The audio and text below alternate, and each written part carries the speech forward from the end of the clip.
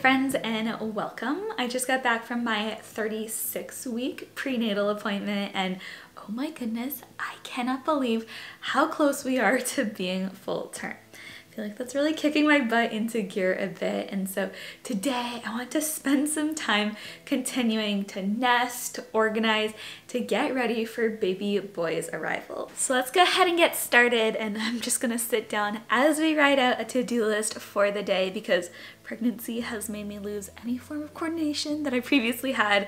But as we start, I did just quickly want to thank Walmart for partnering with me on today's video. We'll chat more about them later, but now let's make a plan for the day. The first thing that I want to do is unbox and set up some of the final bits that I ordered to kind of round out our registry. And I also want to set up our bassinet and kind of finish up the bedside nursery. And once that's done, I want to spend some time organizing the baby's dresser. We set that up the other day, but it's currently empty, so I want to fill it up with all of our baby clothes. We've got a whole bunch of stuff that I want to sanitize. Then tonight at, I think it's 6 p.m., I have the final week of my 3-week birth prep class. So going to take that, and then during that class, I think I might also spend some time just doing a little bit of postpartum food prep, or at least kind of pulling together some recipes that I want to make that we can store in the freezer. So here's our little to-do list, and I think that this will keep us busy all day, maybe even going into tomorrow, but let's get started now and see how much we're able to accomplish. Let's get started with doing a little unboxing, setting things up. So as I'm preparing to enter my parenting era, I've been going through the process, just rounding out all of the things that we needed for the baby, and I've been gifted or thrifted a lot, which is so amazing, but there were kind of a few final holes that I needed to fill. So the other day I placed an order on Walmart for some of those items, and so figured we could spend some time just unboxing and setting those up together. So let's start with something I am extremely excited about, and that is this hatch rest. Also, shout out to Walmart's delivery times. I literally placed this order the other day and everything arrived so quickly. This is exciting. I've literally only heard good things about the hatch rest. Okay, how does this open? Christopher and I are big white noise people. We literally use white noise every single night to help us fall asleep. I've heard that can be really helpful for babies as well. And this is not only supposed to be a great sound machine, but also a nightlight, which can be really helpful for late night feeds. I think we might just set this up in our bedroom today, kind of have it as a part of our bedroom nursery setup, and potentially even start using it before the baby comes, just so I can kind of get the hang of it. And just a couple of smaller things. I got this bath spout cover, which technically we won't need until our baby is a little bit older. He starts taking baths kind of outside of the little infant tub, but I have the rest of this set, like the little tub, the bath rinser, and so I figured may as well round it out by getting this. It's just a little cover that goes over your drain so that if the baby accidentally bonks their head against the drain, they're not going to hurt themselves. And it's just so sweet and cute. I also got an extra little diaper balm. This is the Earth Mama one. Let's take off this little plastic bit. I already have a couple of these, but I figured it would be good to have a dedicated one of these for the diaper bag. That way it's just one less thing for me to remember to have to grab before heading out the door. And we've got a couple of bigger things. This is the Ubi steel diaper pail. Okay, wait, I'm too short. I was kind of debating whether or not it would be worth it to get one of these, but after talking to several mom friends, they said it is a game changer when it comes to smell, and kind of sold me. So here it is. I just got the white because I figured it would just match with everything. What I really like about this one in particular is it takes regular like trash bags, so you don't have to go out and buy separate liners for it or anything like that.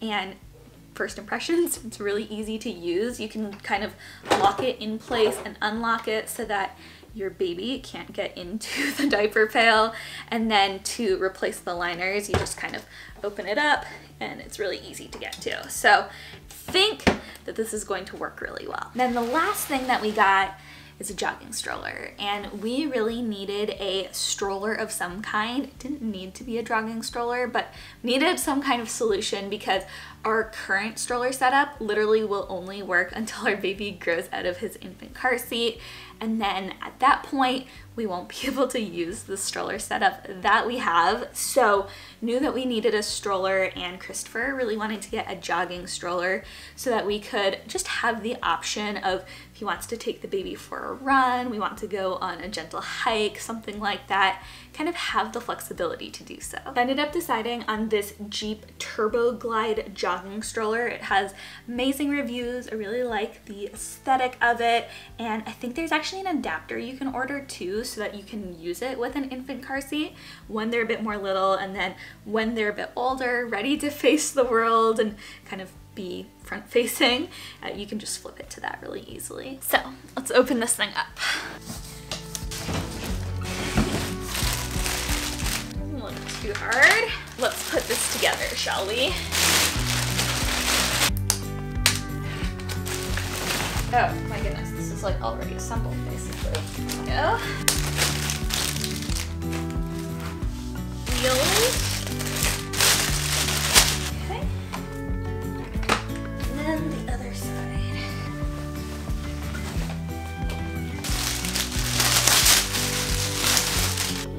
Push down.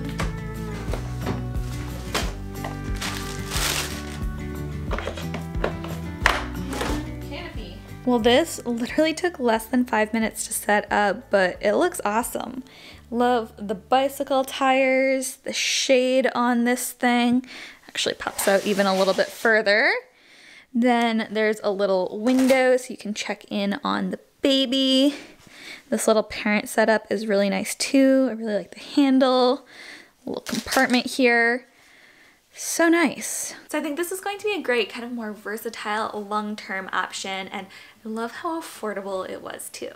So thank you again to Walmart for partnering with me on this portion of today's video. And if you are entering or you're in the midst of your parenting era, Walmart really is such a great option to find the pieces that you need, the things that you'll love at a great price. So if you're interested in anything that I shared today, I will have everything linked up for you in the description box below. But now let's head over to the nursery. I want to set up the hatch and then also our bassinet and kind of finalize our nursery setup. Okay, so this corner right here is where our little bedside nursery is going to be. The other day I put together a little postpartum cart, which I think you'll probably see in an upcoming video.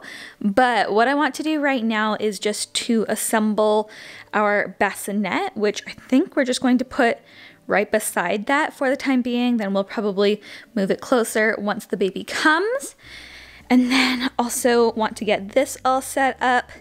I'm thinking it'll probably make the most sense just to have that on my nightstand. I think once those two things are assembled, we'll pretty much be good to go in here, which is great because if this baby does decide to come before 40 weeks, like this bedroom setup is really what I want to have in place before he comes. Everything else, it can wait if need be, but it would be great to have this ready. So let's set up this bassinet first. Okay, wait, oh, and not take the tree out. How do I do that? Great.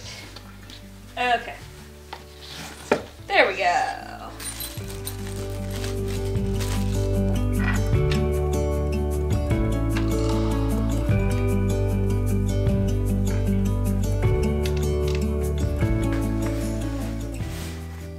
Well, there we go. That was nice and easy to assemble. Definitely one of my better thrifted finds for the baby. Love the way that it looks in here. I feel like it just seamlessly matches the aesthetic of the room, which of course is not the purpose of a bassinet, but always a nice bonus. And the little mattress in here does feel quite comfortable. Now let's get this hatch set up. I think it's gonna make the most sense just to swap it out with this candle.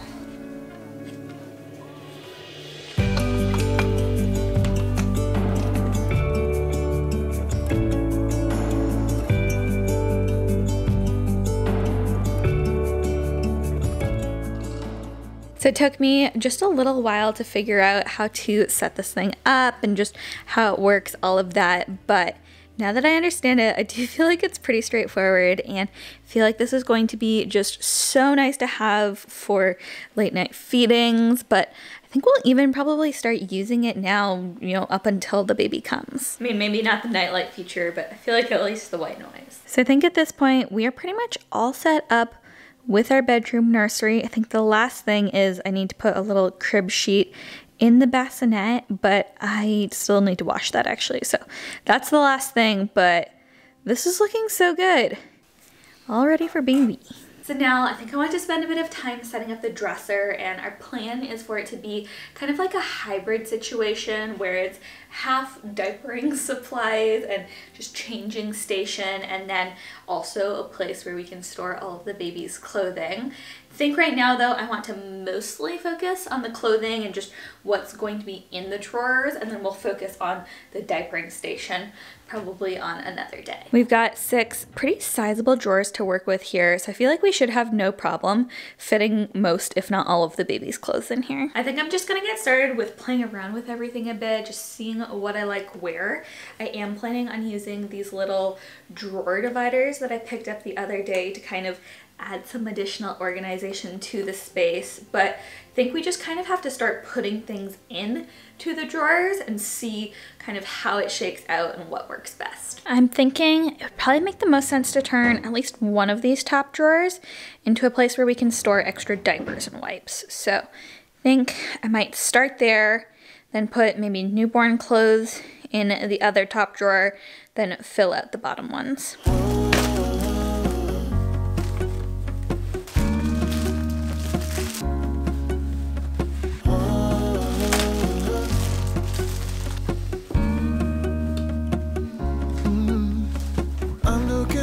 From my window, sun's coming up like the day before. You're like a stone on my pillow. I don't make a sound when I shut the door. You don't have to wake up yet. We can spend all day in bed. I'll put the TV in the room. We'll have a Netflix marathon. Kenny G saxophone. We'll order in a bunch of food. I'll put your favorite music on all the way baritone. Yeah. Shut the lights, go infrared. So got the first drawer done, and I'm really liking this setup. I think the height of these little drawer dividers are perfect, and I'm just using my little label maker to create labels so I can really easily just at a glance see what everything is. You don't know how much I want you. Just looking at you makes my whole world spin. You don't have to wake up yet. We can spend all day in bed. I'll put the TV in the room. We'll have a Netflix marathon. Kenny G saxophone. We'll order in a bunch of food. I'll put your favorite music on all the way baritone. Shut the lights, go infrared.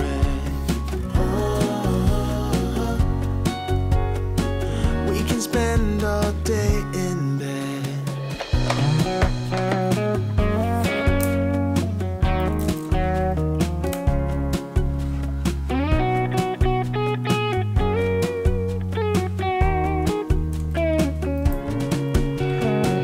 I'll put the TV in the room.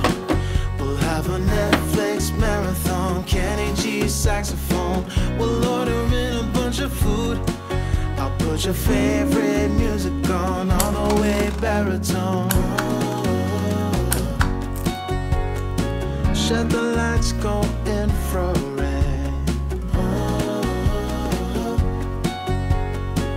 We can spend all day in bed. So this has turned out to be pretty time consuming, but think at this point we've got most of the baby's clothes in these 3 drawers here. Will say though, that is kind of the one category of things that we definitely need to still continue to fill out in the next few months. I think we're probably okay for newborn and 0 to 3 month outfits, sleepers, all of that, but we really don't have much when it comes to 3 to 6 months. And then again, you know, we're just lacking a lot when it comes to kind of some of those older, you know, months, 6 to 9 months, 9 to 12, all of that. So definitely going to continue building that out, but fortunately we should be set for right when he's born. There were a few items of clothing though that were just kind of a little bit bigger and chunkier that I thought would be kind of hard to fold. Some outfits too. So I think I'm just going to use, I picked up a little pack of infant baby hangers the other day. They're velvet and I think should do a pretty good job of holding up all of these items. So I think we're just going to hang up some of the chunky items, and that way I think it's just going to be a lot more convenient to get to them. Also, did find these little, what are they called? Kind of like clips. So we can have all of the outfits just on one hanger. That'll make organization a bit easier. So let's go ahead and hang up. It's literally just 5 or 6 things. But yeah, let's do that and then we can fill out the bottom 2 drawers.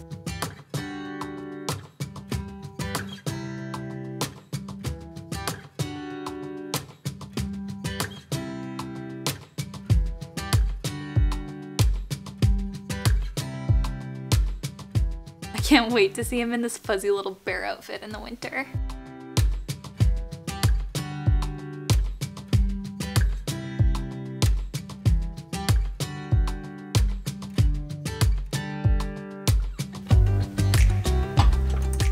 So now let's tackle these remaining drawers.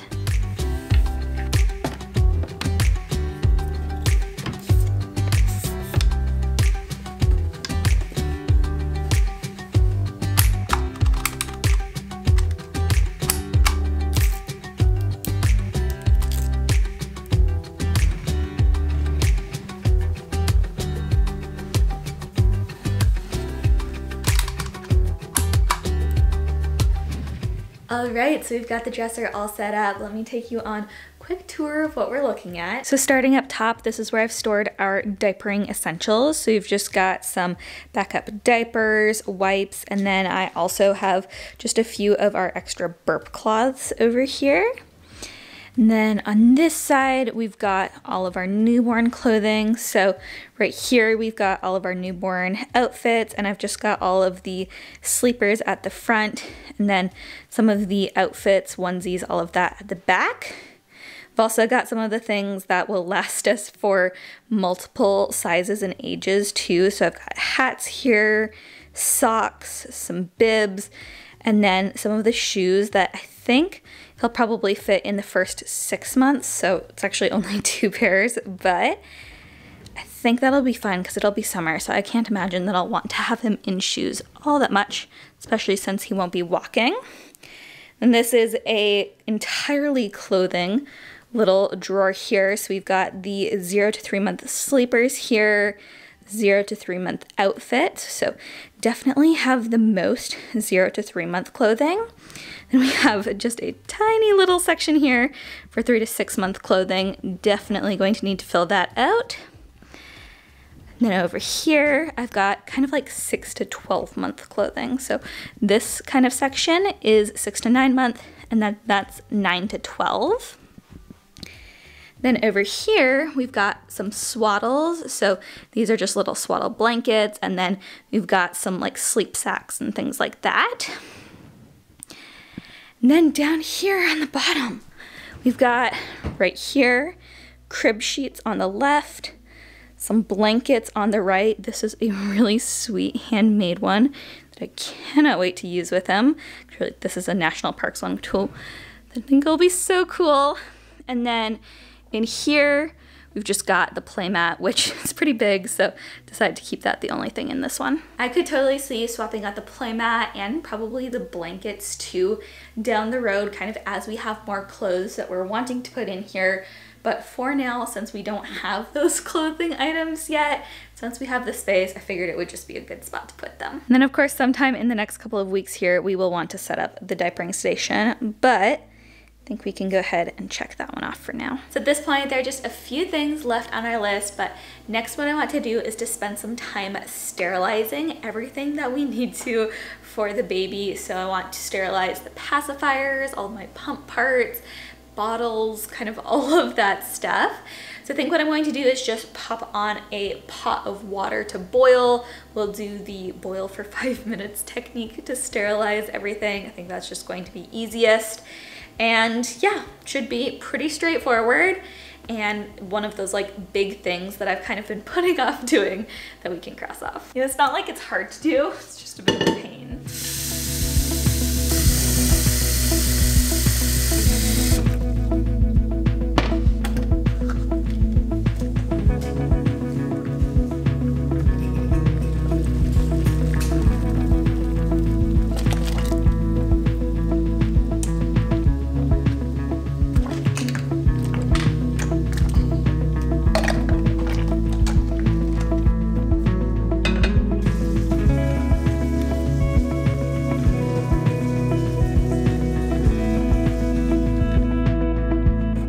Then at 6, my final childbirth prep class kicked off, so I attended that, and during that class I was actually able to do just a little bit of research on different postpartum meals that I want to have.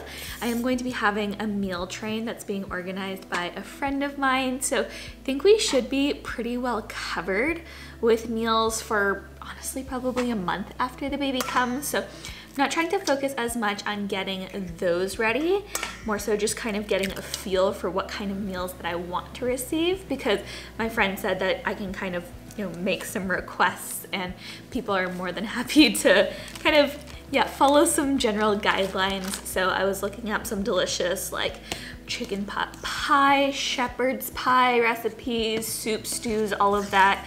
Definitely want to focus on having some warm, hearty meals. But then I think when it comes to breakfast and lunch foods, do want to do a little bit of personal prep for those, freeze some things. So I got started on that, made some blueberry muffins, which I froze, so we can enjoy those after the baby comes, and planning to prep some other breakfast and lunch recipes as well. Though of course we'll have to see how I'm feeling, how much I'm able to get done before baby gets here, but got lots and lots of good ideas. And if you do have any suggestions too, be sure to let me know. What did you enjoy postpartum, or if there's any specific recipes you recommend, be sure to let me know in the comments, because I would love any suggestions or ideas for things that you liked. But I think that pretty much wraps up this nesting vlog. So I hope you enjoyed coming along as we continued with baby prep. Got some big items checked off of my list. Still got a few weeks to go, but we are getting there. So as always, friends, don't forget to give this video a like if you enjoyed it, subscribe if you haven't already, and I will see you all in the next one. Bye.